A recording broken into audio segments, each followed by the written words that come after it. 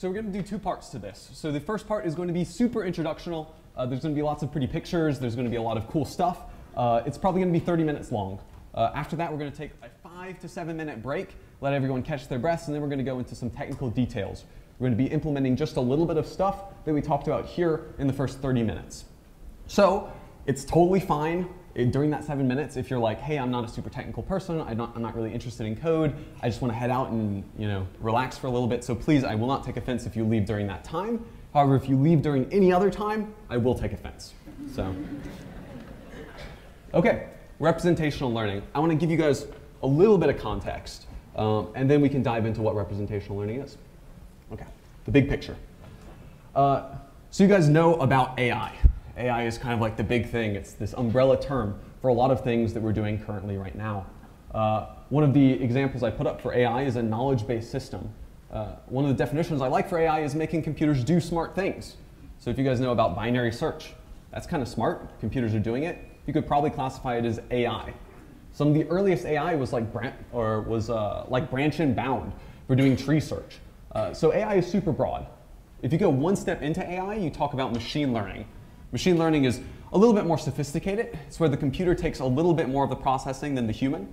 The human had to design binary search by hand. Machine learning, you just need to design all of your features by hand, and the computer will take care of the rest. Representational learning and then deep learning are even more sophisticated techniques. So what do I mean? This is an awesome picture.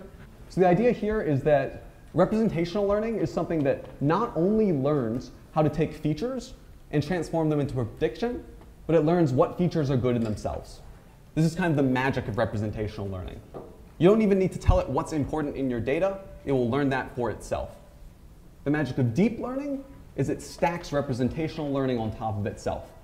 It takes features that were really, really good, and it learns new features on top of those features. And it repeats this process in a multi-layered fashion. This is one way to think about deep learning. There's like 5 ways to think about deep learning. This is just one of them that happens to be pretty good and gives us a good intro to representational learning. Okay, so representational learning is pretty cool. It involves learning, and it's one step away from deep learning, but why should you care? Okay, so I've got 2 quotes. These quotes were, okay, that looks okay. So these quotes were sort of in the beginning of the class, but I'll just go ahead and sort of read them out loud for you. So just as there are odors that dogs can smell and we cannot, as well as sounds that dogs can hear and we cannot, there are also wavelengths of light that we cannot see and flavors that we cannot taste as human beings. So why then, given our brains are wired the way they are, does the remark, perhaps there are thoughts we cannot think, surprise you, right? Representational learning is about thinking those thoughts that we cannot think. There's one more slide here. This is pretty long, so I'll let you guys read this for about 5 seconds.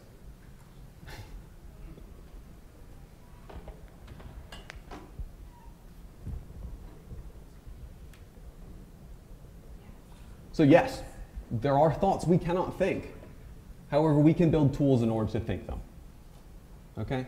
So I'm not going to tell you what these thoughts we cannot think are. I'm going to kind of let you guess as we sort of go throughout this presentation. Right at the end, I'll give you a little summary of what I think the thoughts we cannot think and machine learning helps us to think are.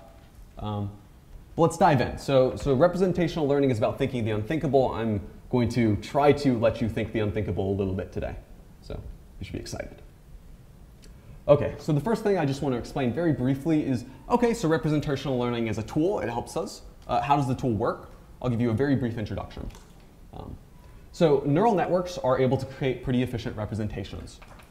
So first, consider this data set. This data set contains 2 manifolds, a blue manifold and a red manifold. So this data set is in 2 dimensions. It's 2 dimensions. There are red points and there are blue points. We're trying to classify which are red points. We're trying to classify which are blue points. Okay, hard problem. For us, pretty easy. If we go ahead and we feed this into,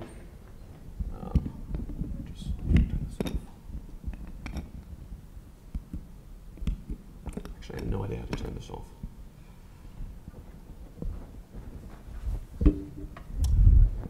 So if we go ahead and we feed this into a neural network, it won't do a good job if it's only 1 layer. And why? It's because the neural network hasn't had time to build up the feature representations to help it learn. In fact, you see it just draws a straight line down the middle. And so that gives it some reds that are red, and some reds that are blue, and some blues that are red, and some blues that are blue. That's not good. So what do? We stack one more layer on top. Now, what most people do is they stack the extra layer on top and they look at the output.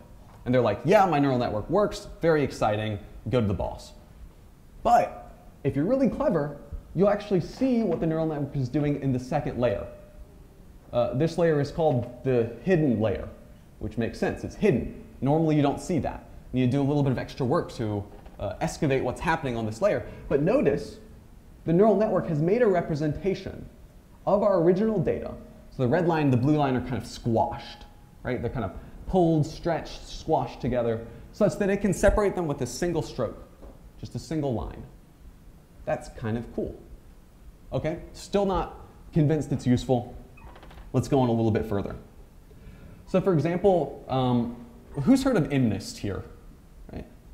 Okay, this is a cool data set. If you're trying to work with deep learning, this is going to be like the go-to in order to learn deep learning.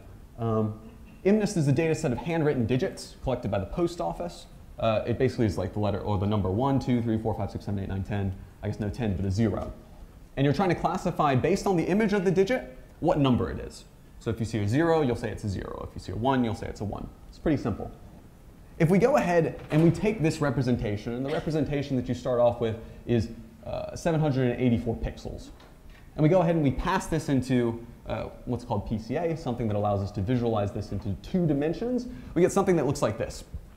The first thing, input 784. That's messy. It's super intertwined.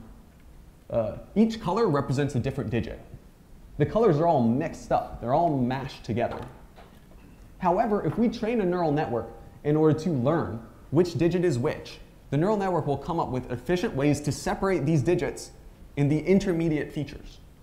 So if you look right in the middle, that hidden layer, it has the reds really far away from everything else. Has the yellows pretty far away, has the purples pretty far away. The internal representations of these digits convey lots of information. Okay, so we understand how we construct these digits, but we're still unconvinced. Like, well, like knowing that the letter or the numbers 1, 2, 3, 4, 5, 6, 7, 8, 9, 10 can kind of be projected into 2 dimensions like this is interesting, but how does that help me? So this is another cool little embedding. There's a couple other little artifacts that you need to be watch out for. I'm not going to be getting into those just because we're short on time because we started a little bit late, so I'm going to skip over these 2 slides. So what are some embeddings that can actually help us? This is the question. The classic thing that you probably all have heard a little bit of today is something called a word embedding. So what is a word embedding? So a word embedding is a word in some language. It could be English, it could be Chinese. And we take that word and transform it into a vector. That's about it we do. There's specific ways we transform it into a vector, and I can talk about that a little bit. But the idea is we transform it into a vector so that computers can understand what these words are. That was kind of the original intent. The intent was computers can't read English, but they can read numbers, so let's transform English into numbers and let them read. That's smart. But it happens, and the way that we construct this is with skip thoughts. But again, I'm going to have to skip over this, unfortunately, because of time. But it just so happens that these word embeddings have magical properties. So you can't see anything. But if you're following along, you can definitely tell that on the right-hand side, you've got numbers. And the numbers 1, 2, and 3 are kind of close to each other, and the numbers several are a little farther, and the numbers 10 and 12 and 50 are really far away. And on the other side, we have other words like executive, trader, and these types of things are close together, or chief and minister. There's some meaning that these words convey, and if you embed them into some space, into some numeric representation, we can capture this meaning. So we can go pretty far with this. So for example, if I take word embeddings, such as France, I look at the word embedding for France, and I look at the words that are closest to it, I'll notice I've got Austria, Belgium, Germany. That makes sense. If I look at the words that are closest to Xbox, I get Amiga, PlayStation. Greenish, I get all these other colors. So that's kind of cool. Another thing that you can do is these word vectors have different properties that aren't just similarity. You can subtract word vectors and get out something along the lines of gender. Subtract word vectors and get something along the lines of leader. So for example, if I subtract man from woman, that's roughly equivalent to aunt from uncle. because you're just taking the femininity or masculinity difference here, and you're looking, and they're real. This is kind of interesting. So we can take this, and we can look at relationships instead. So for example, France is to Paris as Italy is to Rome. That makes sense. So this is not done by hand-picking these things. This is done by looking at the numerical representations of these words that computers build. So small is to larger, as cold is to colder. That makes sense. Something that's kind of funny at the bottom. Japan is to sushi as Germany is to bratwurst. And USA is to pizza, because we invented pizza here. So there's a lot of cool things here. Okay, this is fun. This perhaps can sort of lead us to understand a little bit about our culture and do some introspection. I don't see how it's useful. In fact, word embeddings tend to be one of the most useful facts about modern natural language processing. This is the stuff that Google uses in its sequence-to-sequence models to do Google Translate. So let's look at some examples that might be useful. The general strategy is we take words, we put them into embedding space. We make them into numbers. We then do some functions of those numbers and useful things pop out. For example, we could take English words and put them into embedding space and Chinese words and put them into embedding space. And voila. Translation, roughly. There are better and more effective techniques for translation, but this is kind of cool that this does like an okay job. So the English words and the Chinese words do come close to each other in embedding space, a little bit. But there's even more. We can go ahead and we can take words and images and plop them both into embedding space, and this is super cool. The idea will be, you'll have a dog, the word dog, and you'll have lots of pictures of dog. And all those pictures of dogs will be surrounding that word because they're similar in embedding space. So if you actually look at this data, what you'll see is that ship, automobile, airplane, they're all by pictures of airplane. And they're also pretty far away from things like cat, dog, bird, because these concepts are semantically quite different. So word embeddings themselves have lots of uses. We understand how to construct word embeddings. We understand some of the uses. I'm going to have just a little bit more fun by showing you a couple more word embedding type stuff. I'm going to talk to you about why word embeddings are a way of visualizing the unthinkable. And then I'm going to take a little bit of a break. So let's get to it. So we can use word embeddings for sentences as well. This is kind of cool. In this case, we use a sequence-to-sequence model. So we feed lots and lots of word embeddings into what's called a recurrent neural network. And we can, into a recurrent neural network, and we can get out translation from that. Or you could feed them into a tree representation and try to get what the sentiment of a sentence is. So notice how up here you look at doesn't will reflect negatively on the entire sentence of care about cleverness, wit, or any other kind of intelligent humor. So all of those words are kind of positive except for if you don't care about them. What you can also do is you can take the cat sat on the mat, put it into an English word embedding, and spit out French word embeddings using a sequence-to-sequence model. And this is what's currently done in state-of-the-art. Yeah. You can even embed entire sentences. And you'll notice that 21 years old when, was 21 years old, was 15 years old when, are all similar to each other. So I hope you're starting to see that we don't necessarily have to embed just words. We can embed lots of things. And in fact, near the end of class, we're going to be embedding senators. So US senators. And we're going to be seeing some interesting properties about senators, perhaps their partisanship. So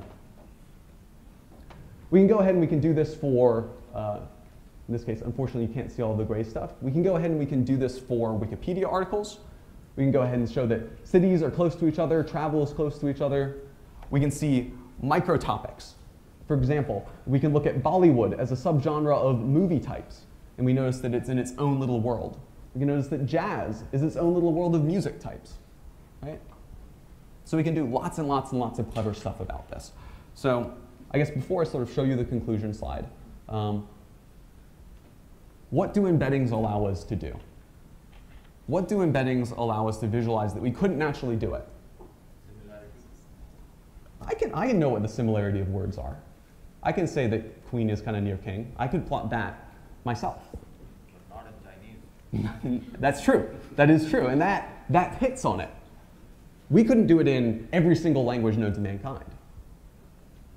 the thing that it allows us to visualize, in my own opinion, and you can have opinions on this, is that there's no possible way that a human can look through all of Wikipedia. No human can read all of Wikipedia. No human can look at all of the data in one single example. Embeddings allow us to visualize the multitude. That's what I think is cool about them. So, in conclusion, I think representational learning is really, really cool. I think more people should be using it in order to understand their data sets and in order to understand actually some interesting biases that might occur in society. I'm going to be showing you this right after.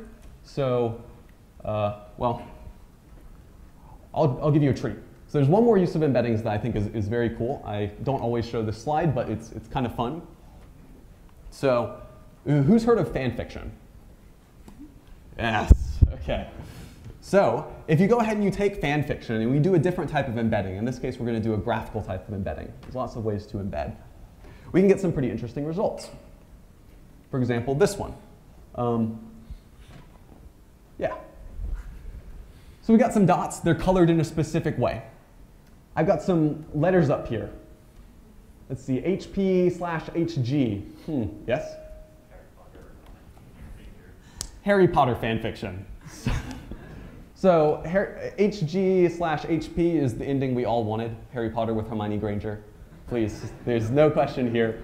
Yeah, undisputed, undisputed. There's Hermione Granger with Draco Malfoy in the bottom, which is kind of weird to me, but so it's kind of cool. And you notice that it's interesting. It shows that people read these fan fictions in a very specific way.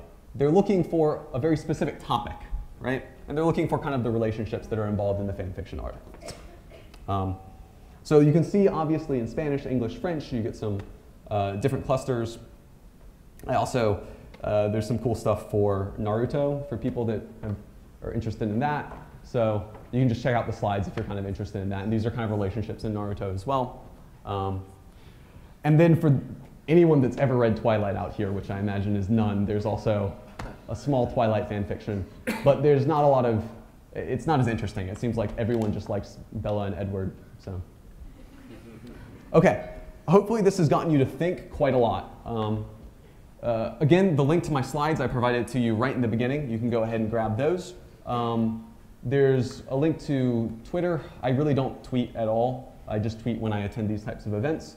And YouTube. I do some educational content. So people that are interested in doing things like causal inference or statistical inference or sort of a little bit more heavy-hitting data science type stuff can check that out.